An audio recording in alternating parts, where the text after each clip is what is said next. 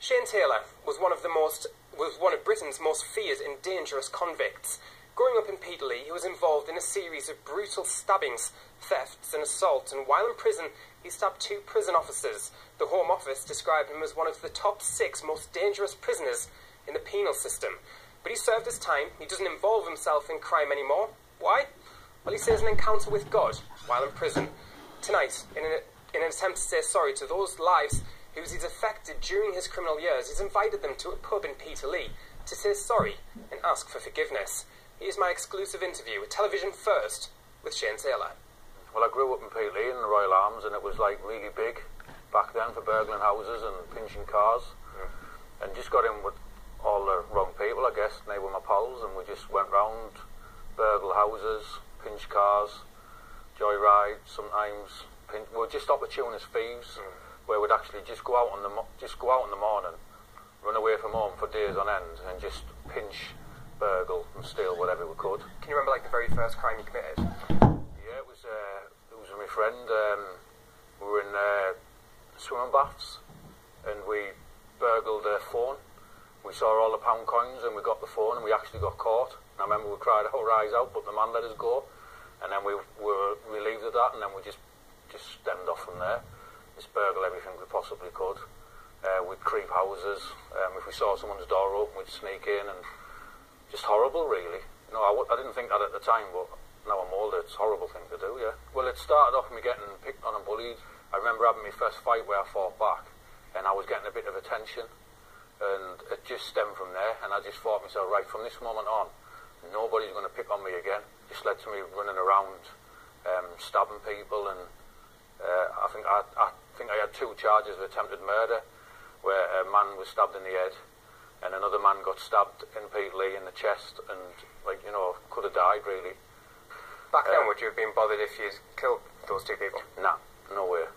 The Home Office described me as being on the list of the top 6 most dangerous prisoners in the country, because I went in jail, and I just refused to let the system tell me what to do, and I just went wild. I was just fighting inmates. I remember fighting prison officers, just becoming an absolute, I don't know, outlaw, whatever they want to call it.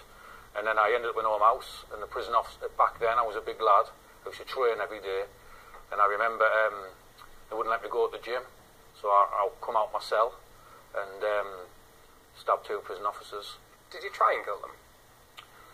I wouldn't say I would try and kill them, but I wanted to, I could have hit them, you know, I could have, because I could have hit them in the wrong place, but my intention was to show them that I'm the real deal.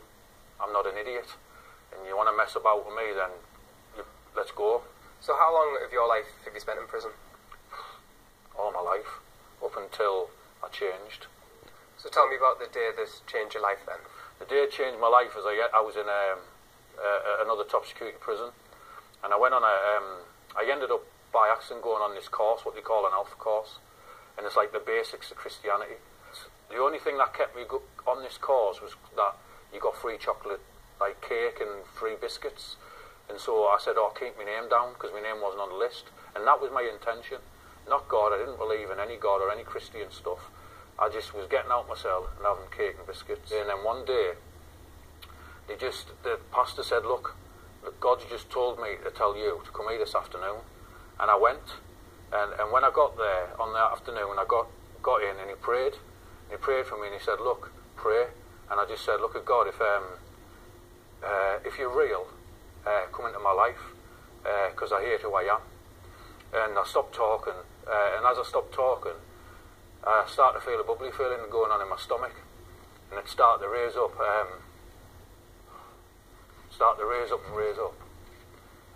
got the feeling got to my chest. I stopped talking, and it just shot up my body, and I just burst out uncontrollably, cried my eyes out.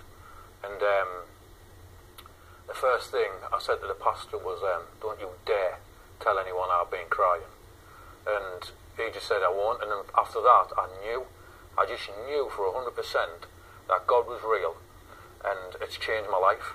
I don't profess to be perfect. I've had mistakes, and there's been struggles, But in a whole, my life has gone from one extreme to the other. And you're trying to right some wrongs here in Peterlee tonight, aren't you? Yeah, well, I want to come back and I want to, first of all, I want to let them know that God's real.